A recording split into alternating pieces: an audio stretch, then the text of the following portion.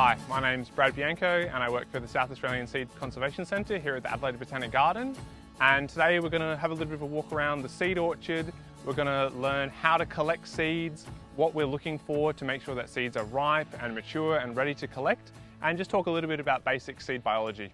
Here in one of our raised beds we've got Glycine latrobiana. It's a nationally vulnerable species, so it has little pods, little pea pods. And we're going to go over how you look for ripe seeds and what mature pods look like on leguminous plants. So here we have a bit of the plant that has a mix of green pods that aren't ready to collect, brown pods that might be ready to collect, we'll have a closer look in a sec, and pods here that are entirely split open and have already shed their seeds. So here we have a couple of green pods that aren't ripe. And we're just going to open that up and have a look at what it looks like inside. So we will have some seeds in here, I can feel that, but they're still really hard. And you can see there that the seeds are still green and soft. So they are definitely not ready to collect. These ones here have gone nice and brown. They feel really dry. The pod actually has a little bit of give. It's not turgid and stiff like the other ones. And if I just split one open, I'm hoping that instead of green soft seeds, we can see some nice, there we go, black and hard seeds. And so those seeds, we know their seed coat is nice and hard, they're decently sized seeds, they're ready to collect. We can go ahead and collect some of those pods by hand, just simply pinching them off the plant and putting them in a paper bag. Now, a paper bag is important because seeds are alive and they're breathing, they're respiring. And if we put them in something like a plastic bag that doesn't have any permeability, that doesn't actually breathe, those seeds can sweat inside the bag, and moisture really is the enemy for good seed storage. So this is a native viola, a native violet. Viola betonicifolia subspecies betonicifolia, that's a mouthful. Most plants will give you some indication to tell you that its seeds are nearly ripe. And for this viola, it's got two types of fruits at the moment. It's got these fruits here that are nodding over. The little capsule is pointing down. Then there are other ones that are starting to poke up a bit. And then there are some which are poking all the way up. And this one's actually just started to open. And we can see that there are nice dark seeds inside the pod. So those capsules that have started to point upwards and crack, and we can see dark seeds inside them, we can collect those now if we take a little bit of stem with it too. And the reason that we do that is because there's still energy left in that stem, and if we take it with the stem, those seeds will continue to ripen on inside of our paper bag. Another technique for collecting seeds, particularly if you're not around when the fruits are ripe and shedding their seed, is to put the early fruits in a little mesh bag. So it's important to make sure that you've got the part of the plant that's actually been pollinated. There's not really any point putting flowers into a bag because if they're not visited by a pollinator, they're not going to set any seed. So here I have a little group of pollinated but unripe capsules. I'm going to slide my mesh bag over the top. And these mesh bags have a little drawstring that I can tie up reasonably firm so that the seeds don't fall out the bottom of the bag, just a little knot. And this way, if I'm not here when those pods are splitting, the seeds are going to fall into my bag and I'll make sure I actually get some seed. Here we have a native billy button, a Pycnosaurus.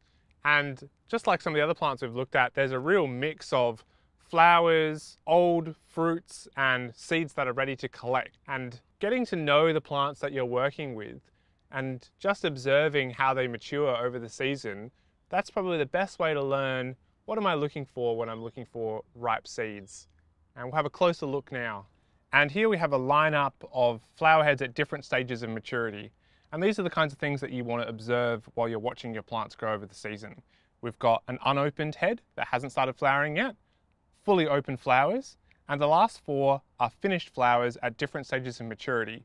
This one on the end is completely finished, probably from last season, and might have shed its seeds already. And it's at this stage here that we want to collect the seeds, collect the heads. And that's because the flower head has lost most of its yellow color it started to go a bit grey and quite fluffy, and that's the point that we want to collect this species. So here's a Pycnosaurus, a billy button head that I've crushed up in my hand. And this is an example of where it's really useful to know what does a seed actually look like. And you can find seed images for all of South Australia's native plants on the Plants of South Australia website, because most of what I've got in my hand here is chaff, other parts of the flower head, and only these little tiny specks here right by my fingernail, those are the parts that are seed, that'll actually produce a new plant. So here we have a Podolepis, another daisy species, and this is really characteristic of the other kinds of daisies we have in South Australia, where instead of having its seeds in a tight head, it has these seed heads here that have a bristly parachute attachment attached to the seed called a pappus, just like a dandelion. And the indication for when this species is ripe is it goes from having a head nodding over to being fully open and shedding its seeds, fluffing up. So daisies are really important in the environment because they're often the food source for little invertebrates, little insects that eat the seeds. And for that reason, when we're collecting daisy seeds, we need to be really careful and paying attention to what we're collecting. Here we have a nice head that's fluffed up, ready to collect.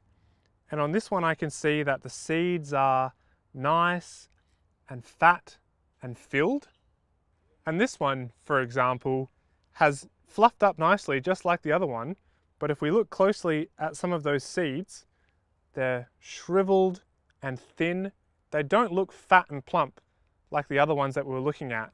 So these ones have either been predated by an insect or they just didn't form. So when you're collecting the seeds of daisies like this, it's really worth checking as you're collecting to make sure that what you're putting in your bag are viable seeds. So another technique for seed collecting, particularly for bigger plants and plants that have lots of little fruits that collecting them one by one would be too time consuming, you can take a bucket or lay a tarp down or something like that and just beat a section of the plant where you know that there are ripe fruits into the bucket, take that back for seed cleaning. The good thing about beating the plants to get the seeds out is that only the ripe capsules will fall off and the unripe capsules will stay on the plant. And I can see that in my hand here, very difficult to see, but those two little brown dots, those are some nice ripe seeds. Okay, we're back at the lab at the Seed Conservation Centre where we do seed cleaning, seed storage and some of our lab experiments. And we've brought our seeds back. It's important to note that we write the name of the species, where we collected it and the date that it was collected for good record keeping.